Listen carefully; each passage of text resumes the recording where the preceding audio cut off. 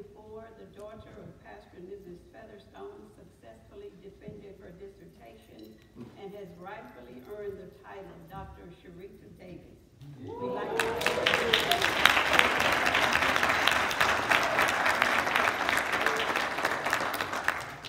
We like good news at St. Paul. The senior breakfast will be held this Tuesday at 9 a.m. in the fellowship hall. For those of you who have not attended, we have breakfast. Pastor asked somebody to give about a 10-minute message. We play games, we exercise, we fellowship, we have a good time, and we get out of the house and pull our pajamas off. By way of the back door, it will be presented February 22nd at 6:30 p.m. at the theater in the DeGiorgio Student Center at Winthrop University.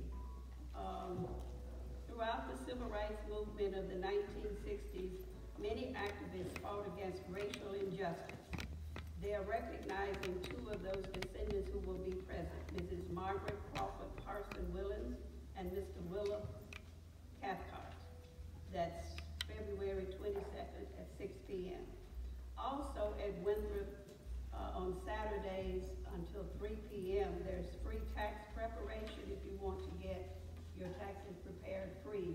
Monday through Friday from 9 to 5, they're at the Pathway Center at 546 South Cherry Road. That's just before you get to the graveyard, and they do a good job. Most of them are former IRS employees. Next Saturday at Historic Brattonsville, they are still continuing their month-long celebration of Black History Month. And next Saturday, they are concentrating on agriculture, cooking for the planter craft class, running the cotton gin, and there will be guided tours from 11 to 2 p.m. The APB and Society Pine Grove Lodge number 8 is sponsoring a Black History Month program on Saturday, February 24th at 2 p.m. at Christian Home Baptist Church on Charity Road. There will be old-time gospel singing and a message from the Lodge Grand President. If you'd like to participate or have your choirs participate, you are welcome, but you will need to contact the Lodge Secretary by February 15th. I believe those are all of the announcements that I have. I hope you'll have a wonderful week. My word for the week is, don't look back. You're not going that way. Amen.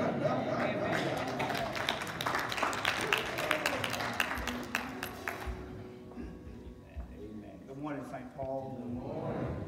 Just want to come down to reiterate and to thank all of you for a job well done on yesterday. Amen. 2 Sundays ago, we were challenged to save the date and challenged to become, to be invited to the Lunch and Learn seminar, which was held on yesterday. That day is behind us now, and God did a work that only He could do. And I just want to take this opportunity to thank all of you. Like on yesterday, if I start calling your names, I know I'll miss someone. But first of all, I always want to call God's name. God be all the glory. Amen. So we do want to thank Pastor Featherstone and First Lady for all the hard work that they've done. We want to thank other ministries that helped to do the work that was done on yesterday. We want to thank the ones that saved the date, the official invite, the deacons and trustees, the food ministries, the ones that did the decorations, the usher ministry, media ministry, program design and printing, greetings and hospitality, the question and answer participants. And we'd ask all of you to continue, if you haven't already, fill out the survey forms and to give us your feedback. And I want you to know yesterday was the first of St. Paul Missionary Baptist Church to give a first Community Service Award to Dr. Adrian Thomas. Let's give him a hand.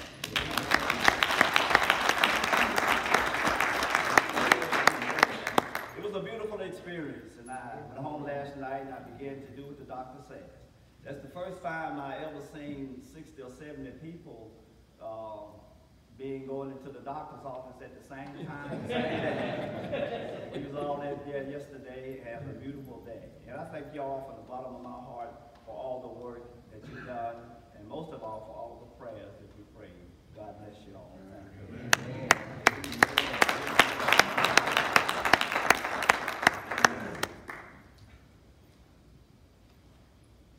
Good morning, St. Paul.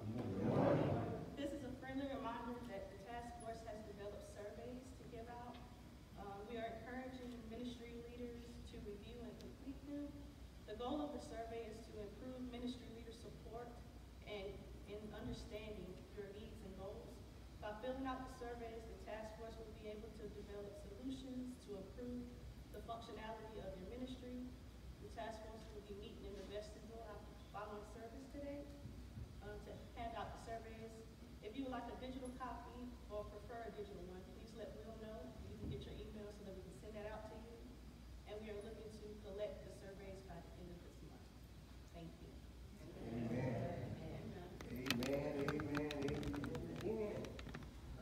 We give God praise, and we ask you to receive all our morning announcements and govern yourself accordingly.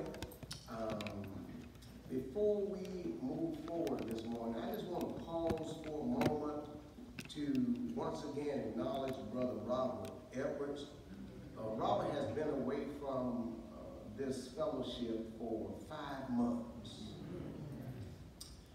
And he went through some challenges, and he wants to say something this morning, but I want you to know that we're blessed to have him with us. What made Robert's presence here today so special is the doctor had only given Robert 3 months to live. And look at him today.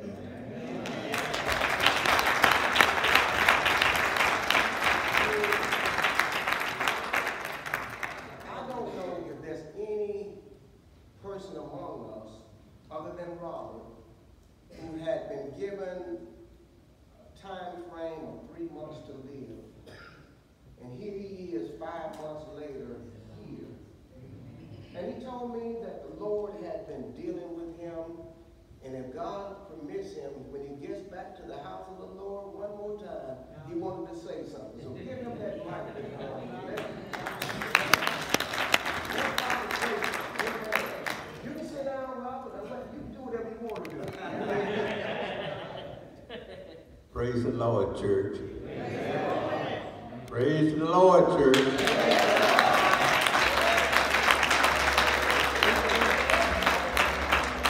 I know everyone in here got something to praise God for.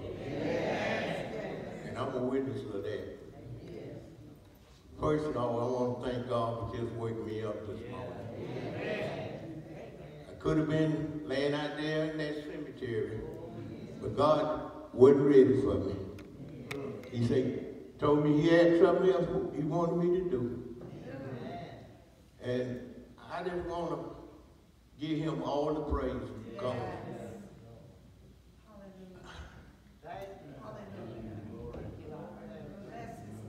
I've been having a song almost like this is one verse of this. Your grace and mercy brought me through. I'm living this moment because of you.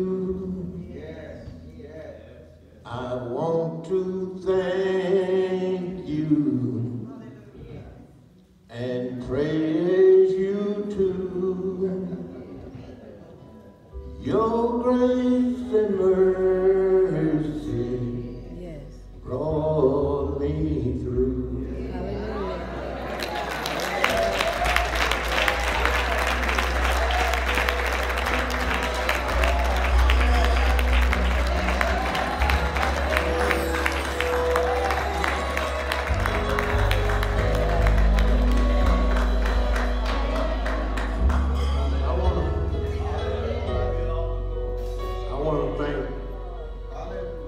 St. Paul as a whole, but most I want to thank Pastor Featherstone for his visit, his calls. I want to thank the deacon ministry for calling, checking on me. I want to thank everyone. The call meant so much to me. Because when you're laid up, you don't see nobody or hear nothing from nobody, you wonder how people doing. And I thank everybody just for all they done did since I've been out. And one thing I want to say, take care of your body. Start eating right. Your heart is a delicate thing. Without it, you can't stay here. Right now, I'm on 2 batteries. That's my heart now, 2 batteries. 214, both batteries. Because my heart had stopped pumping. Wasn't pumping enough blood through my body. But I went in and did that surgery on 9/11. And didn't know when I went in I wasn't going to come out. But I put it in God's hands. I told God, I said, look, I'm going in to do this. But I want you to send somebody down there to stand by the doctors and guide them through this. And I came out on the other side. But during that time, I had so much to be thankful for. Church, I can go on and on and on, but I'm not going to hold for long. But I just have so much to be thankful for. Sometimes we take for granted we woke up on our own. We didn't. Take my word for it. You didn't wake up this morning just on your own. It wasn't for the grace of God, you wouldn't have opened your eyes. And every time I say I get a chance, I'm going to praise God. I wake up a lot of nights, can't sleep. God just ministered to me. And he tell me, I think about it, like I said, that song and this song, his mercy and his grace. That's the only reason I'm still here. And church, don't take for granted. Don't take for granted. If you ain't got your life ready, get it ready. And right now, I don't got mine ready. I got my ticket. So right now, if God called me now, I got my bag already packed. And I just say I'm so grateful and thankful for everything. And I want to say, church, I thank y'all for praying for me. I know it was a lot of y'all praying because I wouldn't have made it through. And a lot of prayer went up to heaven. I think I told somebody, God said, let me do something for this fella. All these people in the back would be to death. But like I say, I know y'all were praying for me and I appreciate it. You don't know how much. And I love y'all. I love everybody. Because I can't get into heaven hating nobody. Thank you.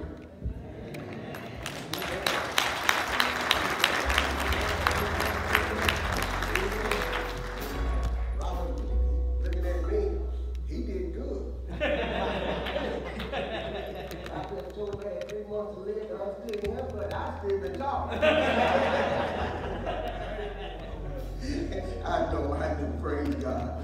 Thank you for being here today. We bless the Lord. This morning I asked Sister Katie Hemphill about singing a song, and Sister Katie, somehow she pulled this group together. Amen.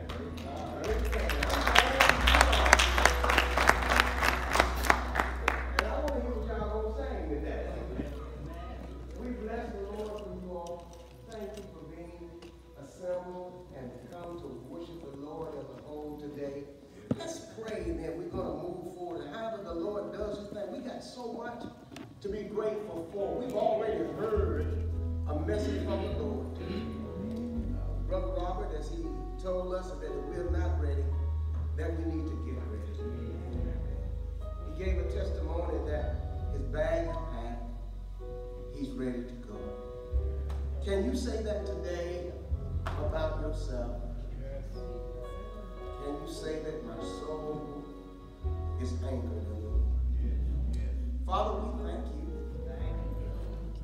Lord, you've given us this powerful testimony. You've given us evidence of your power. And you told us that even when man says no, that you still say yes. Thank you today for letting us be able to witness your power, your awesome provision. If it had not been for your grace and your mercy, Lord, none of us would be here today. Not just Robert, but all of us. And so we come today with grateful hearts. We come today, Lord, grateful for an opportunity to worship you in this place.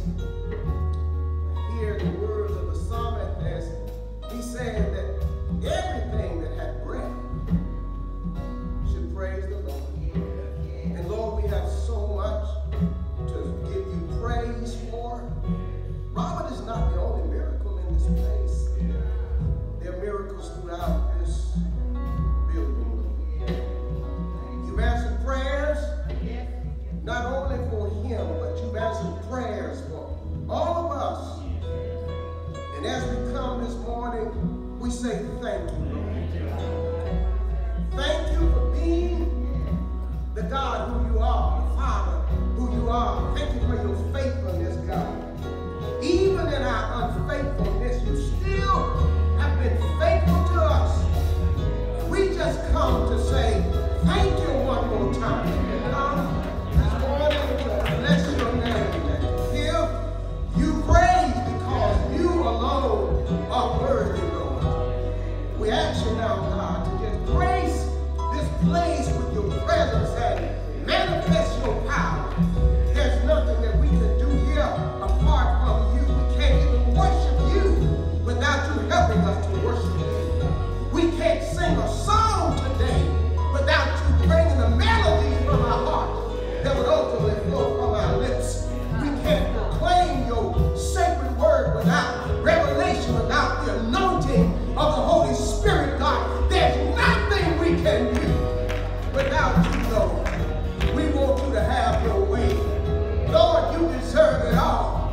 You deserve all the credit. You deserve the praise. You deserve the honor. So, Lord, move today by the power of your Spirit. Speak by the authority of your word. Do what it is you want to do. And we'll be so careful, Lord, in this place today to keep your name in praises.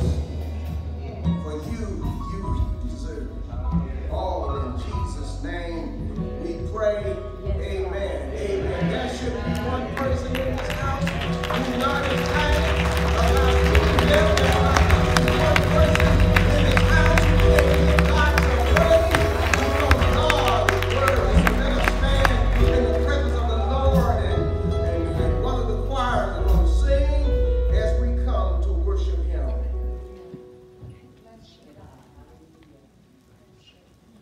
Just keep on praying, praying for the Lord is nigh.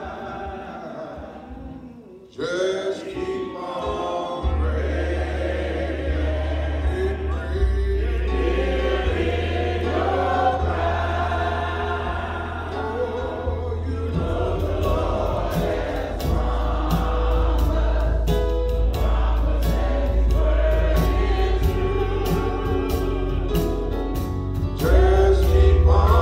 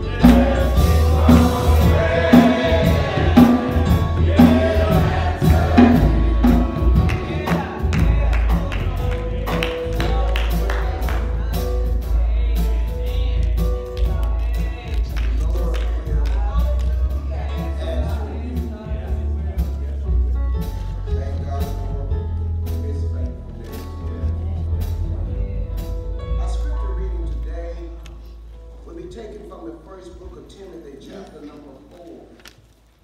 And those who were a part of our Bible study teaching know that we spent quite a bit of time teaching from 1 Timothy chapter 4, verses 1 through 5. And this morning I want to lift this one verse for our scripture reading, and this is the passage that we'll take today's message from. The word says, "Now the Spirit expressly says that in latter time some will depart from the faith, giving heed to deceiving spirits and doctrines of demons." Now the Spirit says expressly that some will depart from the faith. The word of God for the people of God. Amen. We'll have ministry from our choirs, and then I'll come back and forth.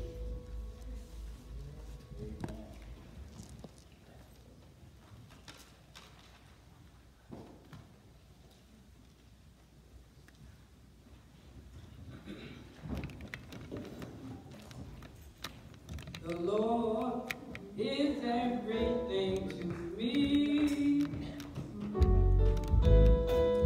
He said He would supply my needs. The Lord is everywhere. He said He'd be right there. God said, God said, I believe. God said, God said, I believe. I believe.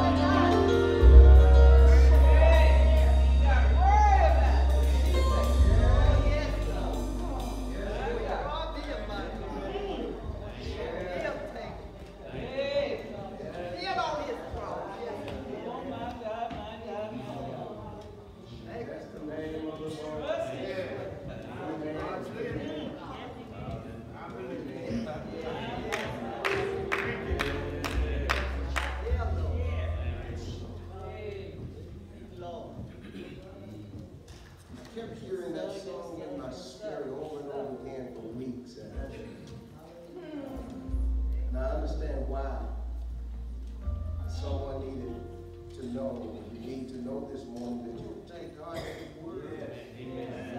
And you stand on the promises of the Lord. And I know that song was special to a lot of us, but it's probably even more special to Katie. Like Robert, she has a unique story. No one knows her story and can tell it like she can.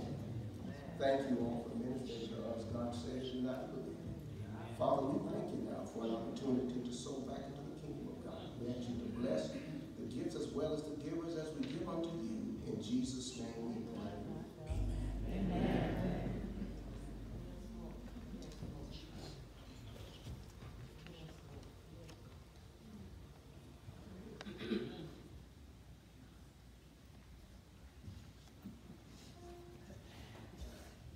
Thank you, Jesus. Amen.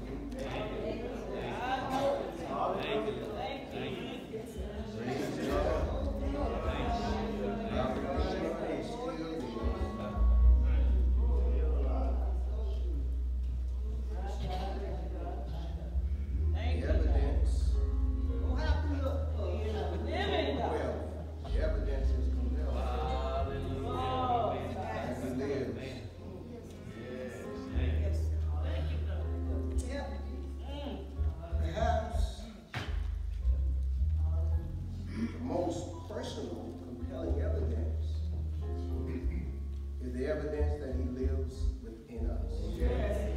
Thank you, Lord. That becomes personal.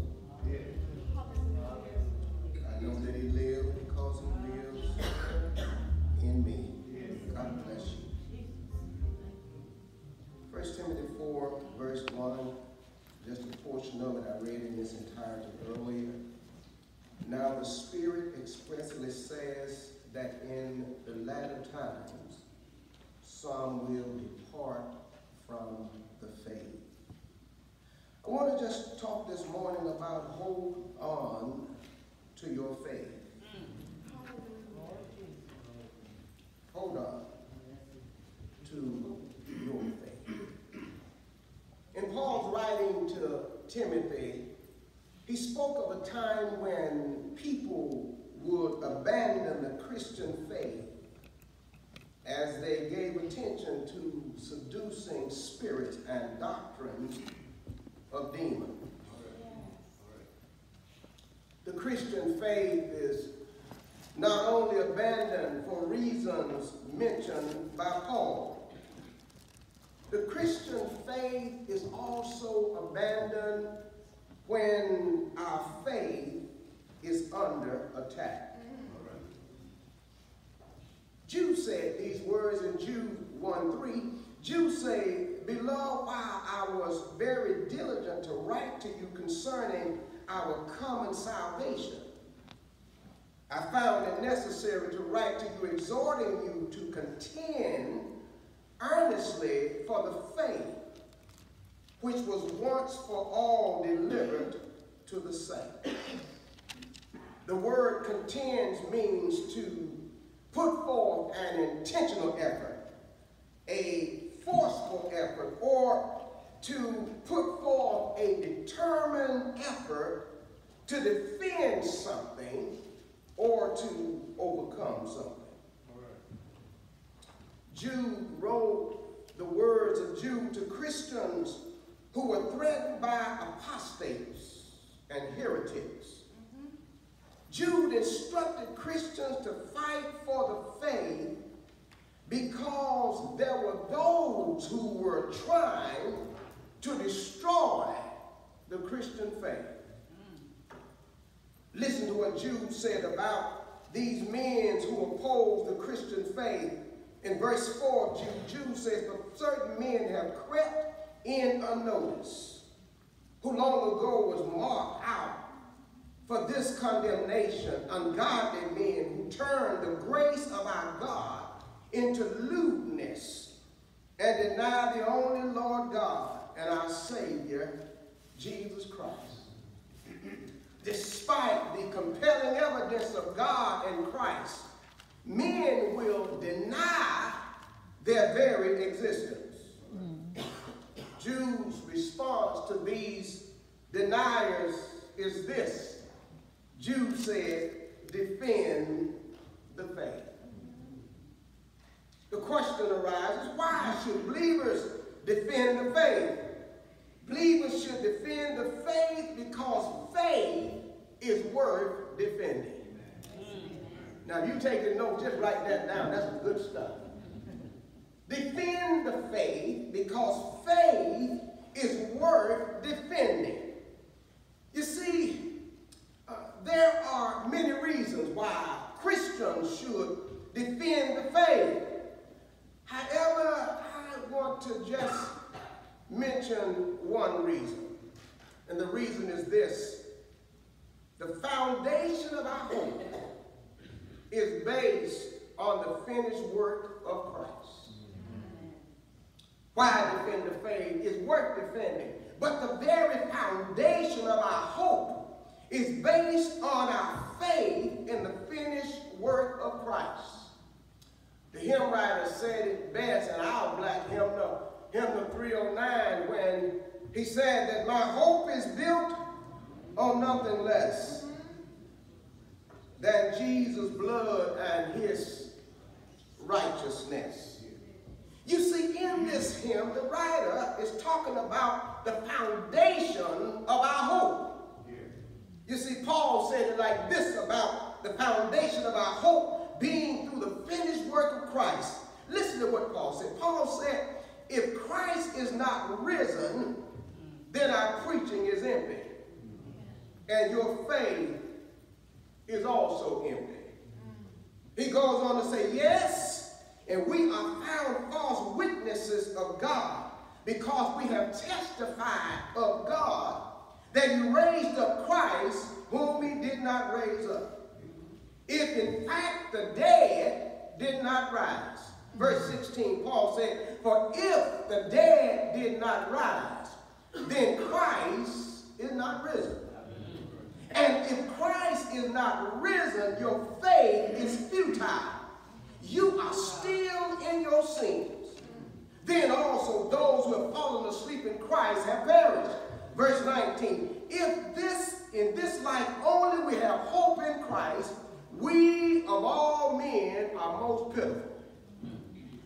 Paul concluded that if we have no hope because of Jesus' finished work of Christ, finished work on the cross, if we have no hope because Jesus' finished work, we might as well eat, drink, and be merry. In other words, if we have no hope because of what Jesus did, we might as well give up, and we might as well give in. But I have hope today. I have hope because I know my Redeemer lives. You know what you just said? I know my Redeemer lives, and I have hope because I know he lives. Doesn't matter what other folks say. I know my Redeemer lives, and because of my faith in him, I'm determined to contend, defend, or fight for the faith. Jude was right when he gave these instructions to believers. Believers to say, you ought to fight for the faith. Being instructed to contend for the faith underscores the reality that our faith will be under attack. When we are attacked as Christians, we say these words. We say, I'm being attacked.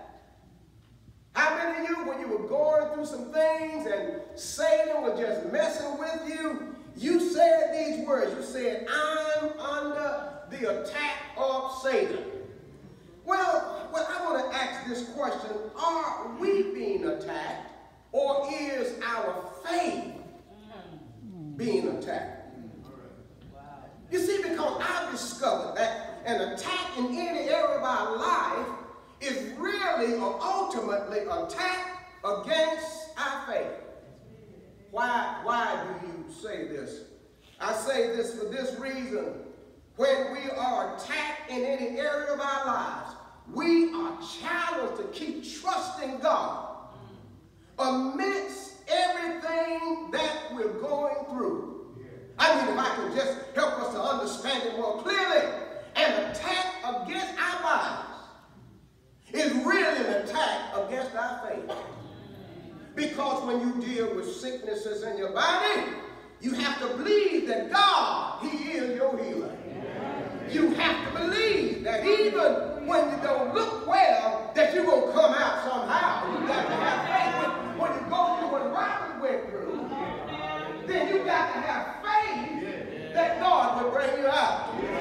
When some of you have had your battles with cancer and other diseases, you had to believe God that God would make a way somehow. God will heal your body, and one day you'll get up and you'll be perfectly sound again. When there is an attack against your finances, you have to believe God. It won't be this way always. You have to believe God, I'm broke today, but one day I'll have money in my pocket. My bank account may look like this, but one day I believe that God, he's going to restore my finances. It takes faith to believe God when your finances are being attacked.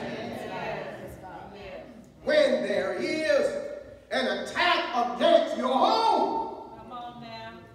Some of us can witness today that the devil here get busy in our home. Yes, sir. Yes, sir. Attacking our children, Come on now, Pastor. attacking our relationship, attacking what we have. He try to bring chaos in our home. But even in moments like that, you still have to have faith in God. Yes. Lord, I know you can build my house. Come on now. I know that you can bring my wandering child back home. There's some of us here today are here because when we strayed away, there was a faithful mama, daddy, a faithful grandmama, granddad, uncle, auntie, somebody who stood in our way and said, Lord, I believe you that you're going to bring that wandering child back home. When we are attacked spiritually, it is attack against our faith. You see, when Satan attacks us, we're still challenged to hold on to our faith. When Job was attacked, Job was attacked in more areas than his possessions, his family, and his health. Job's faith was really under attack. When you look at the premises for Satan wanted to come up against Job, you have to understand that Satan, he really wanted to destroy Job's relationship with God. Job's relationship with God was based on faith. Here's Satan as he comes against Job. And first of all, he wanted to get God's permission, but he states the reason he wants to come against Job. Listen to what Satan says here in Job 1:10 and 11. Satan said, have you not made a hedge around him, around his household, around all that he has on every side? You have blessed the work of his hands, and his possessions have increased in the land. But now stretch forth your hand and touch all that he has, and he will surely crush you to your face. You see, Satan, he messed with all that other stuff, but he was really attacking Job's faith. He said that if I destroy his livestock, if I destroy his servant, if I kill his children, and if I touch his body, Satan was banking on the fact that Job would walk away from God. But despite everything that Job went through, Job still held on to his faith. Hear what Job said, Job 13:15. Job said, though he slay me, yet will I trust in him. Even so I will defend my ways before him. Job goes on to say in one other place, Job said, I know my Redeemer lives. I just can't give up on him. Even though I'm going through some things, I got to hold on to my faith. At times in this life, we are challenged to keep believing God. We're challenged to keep trusting God when we don't initially see what we want to see. You see, at times we are challenged to keep believing God. We're challenged to keep trusting God. When we don't get the answer from God we expected to get. God won't always answer you the way you want him to. And at that moment, you have to stretch out on your faith and say, I'm still going to trust God. I'm still going to believe God. I'm going to trust him and I'm going to believe him because I know that my Redeemer, he still lives. Down right now, but my Redeemer lives. He'll bring me back. In other words, whatever I'm going through right now, my faith tells me to stand there because I know trouble, it will one day end. Paul said in Romans 8:24-25, Paul says, for we were saved in this hope, but hope that is seen is not hope. For why does one still hope for what he sees? If we hope for what we do not see, we eagerly wait for it in perseverance. understand this thing about hope. Faith and hope are intertwined. That's right. If we lose faith, we lose hope. Get this, because your faith is vital to you this morning. If you ever lose your faith, you lose all hope. Hope is an earnest or an eager expectation that something is coming. Why will you earnestly or eagerly expect something to come if you don't have faith? Paul said if you already got it, you don't need hope for that. You already got it.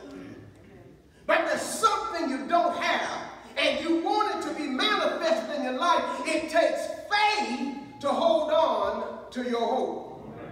Hebrews 11:1 said, now, faith is the substance of things hoped for, the evidence of things not seen.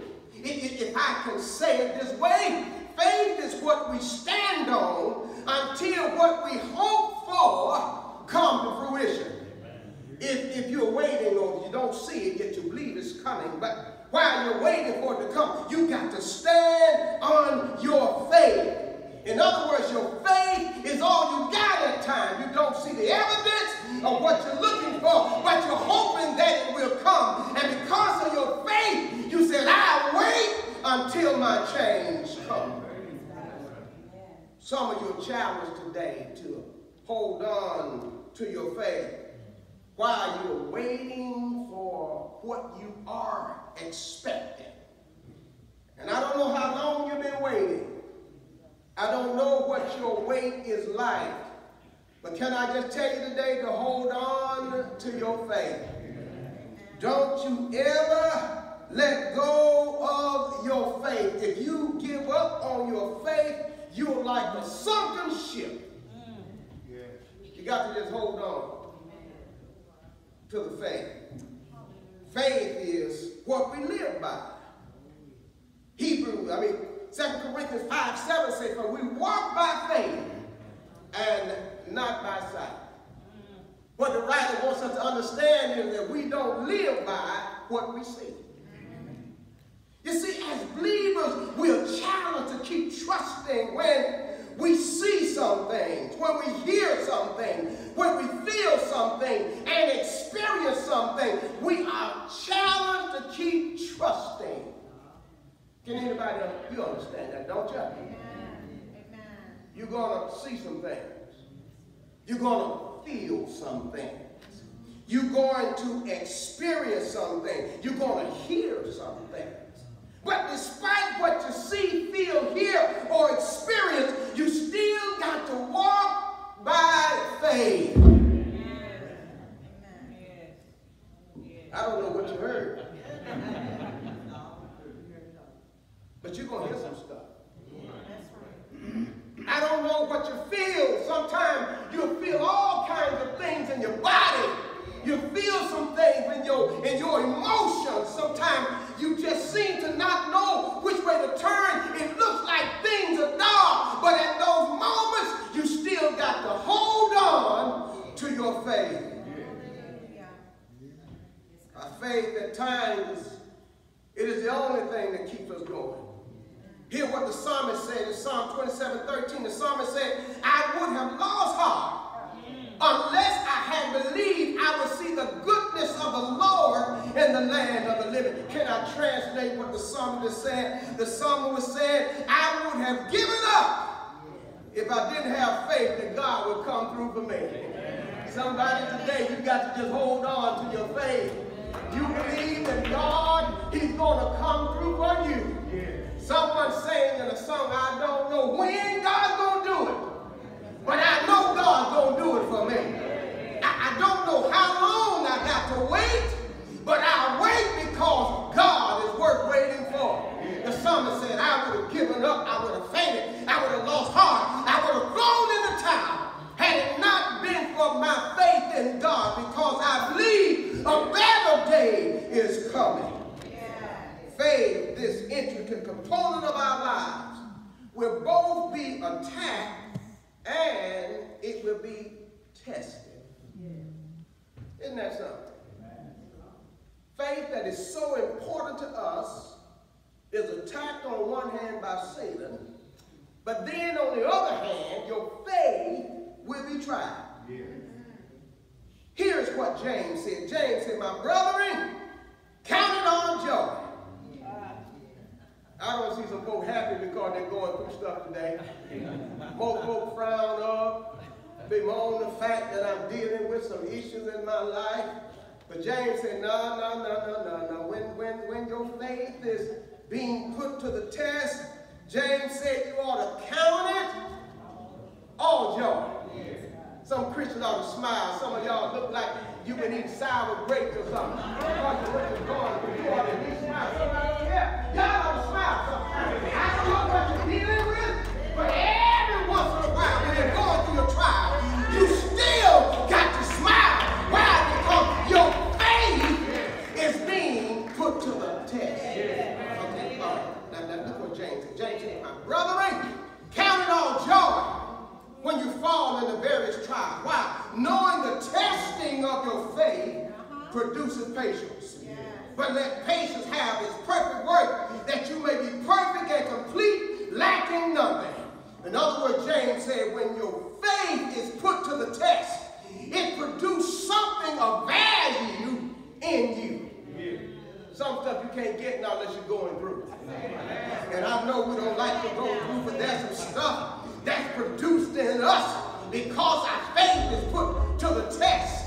It produced some patience in us. And what James is really saying, what is produced in us, it makes us better, not worse. So James said, when you're going through your trial, you ought to just cheer up, because if you hold on to your faith, you'll be stronger, not weaker, when you come through your testing period. If you can just hold on, something better is coming on your life. Don't you dare lose heart today. Some of you have had setbacks and you've even been set up. But if you just hold on to your faith, God, He'll bring you out of it. And when God brings you out, I declare you're going to be better because of what you've been. Here Jesus talking to Peter now. And I'm almost finished. Talking to Peter in Luke 22, 31 and 32. Jesus said these words to Peter. He said, Simon, Simon, indeed Satan has asked for you, that he may sift you as wheat. He said, but I have prayed for you, that your faith should not fail. And when you have returned to me, strengthen your brother. Satan asked for Peter. And what Satan wanted to do is, Satan wanted to shake Peter to the point that Peter would lose his faith. Jesus said to Peter, Peter, Satan wants you, but I prayed for you. Isn't that some good news today? I mean, you know that if there's any prayer God hears, He hears the prayer of His Son. Peter had to know it's coming, but Jesus said, I pray. Can I tell you today, you're going through some things, the same Jesus who prayed for Peter, He prays for you too. Our high priest, who have passed into the heavens, He makes intercessions for us. I tell you, that's something to get excited about. While I'm going through stuff down here, I have an intercessor on high who just prays on my behalf. When trouble gets in my way, and it seems as if I'm not going to come out, it's good to know I'm not alone. I have a high priest who intercedes on my behalf. Whatever trouble is in your way this morning, you have a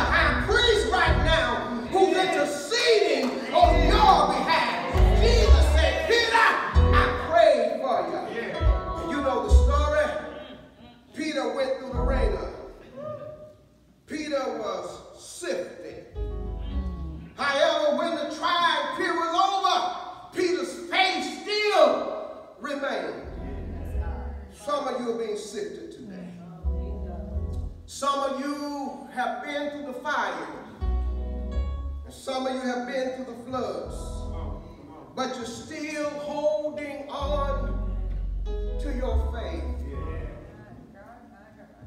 When I thought about Peter, my mind went back to my childhood days.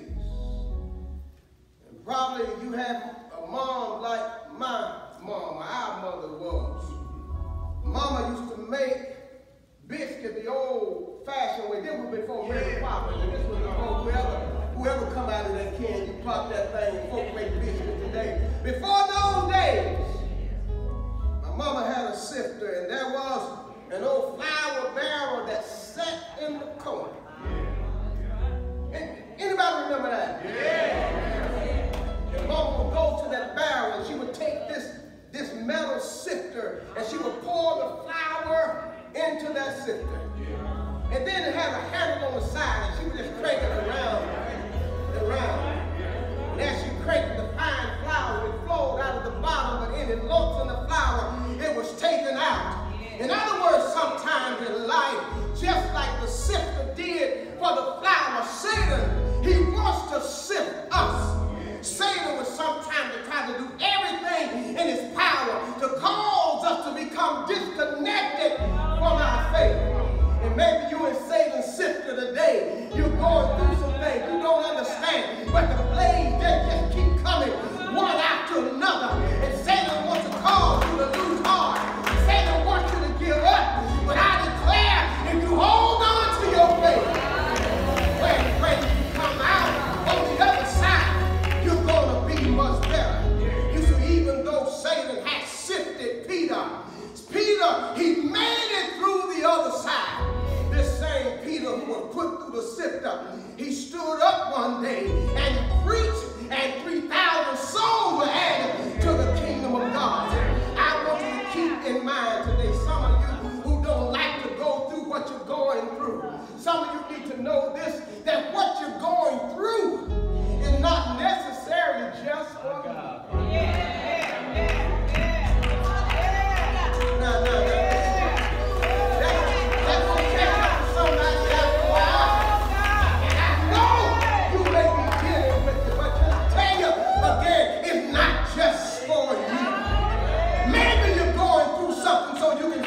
Somebody else. Look at what Jesus said. Jesus said, Simon, I pray for you that when you return, you will strengthen your brother. It's not just for you. Peter came out of that thing, and Peter went and preached on the day of Pentecost, and 3,000 souls were saved. Listen, what are you going through? And I know Satan, he wants to destroy you, but God, he set some bounds, limitations on Satan. He says, all right, Satan, that's enough now. You may put them through the ringer, but you're not going to destroy me. When you get out of what you're going through, you ought to tell somebody about the goodness of God.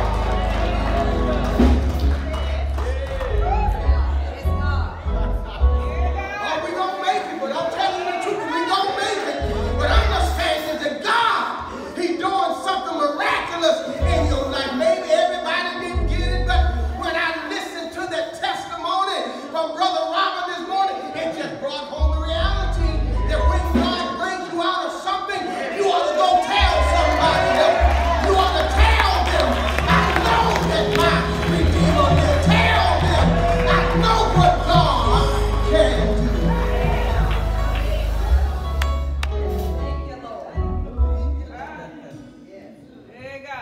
You need to hold on to your faith. Believe me today that when you hold on to your faith, there's some things you're going to see. There's some things you're going to experience. One day God instructed Abraham to go up on a mountain. And you know that story about Isaac, the son whom he loved. And God said, take Isaac now, and I want you to get up on Mount Moriah, the mountain that I've shown you, and I want you to go up and offer him as a burnt offering. An old man waited so long for the promise. Waited so long to see the birth of his son. Now God calls him and says, Abram, I want you to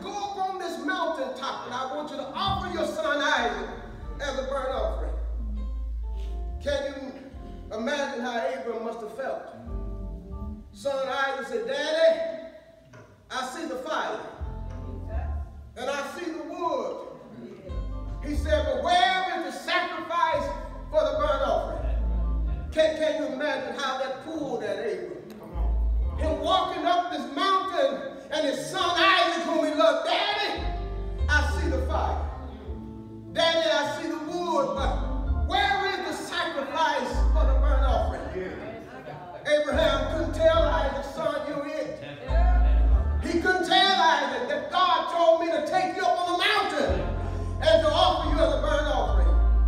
But Abraham had his faith. Abraham had told his servant that the lad and I were going up on the mountain, but we're coming back down again. You see, the writer of Hebrews, he brings the conclusion to the story. And what the writer of Hebrews said, that Abraham had so much faith in God, he believed that if God allowed him to kill him, that he was going to raise him back up again. Abraham held on to his faith. You see, out of all that we go through in life, we need to hold on to our faith. If you hold on to your faith, there are things you may believe about God. But when you hold on to faith, there are things you will experience with God. Listen, Abraham went up the mountain believing that God would provide. Abraham came down from the mountain knowing that God is the provider.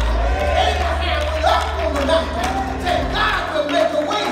But when he came down from the mountain, Abraham said God is Jehovah Jireh. I know that God, he will provide. And I thank the Lord, all you have to do is hold on to your faith. Because God, he'll make a way out of no way. Somebody ought to praise him this morning for being a God who he is.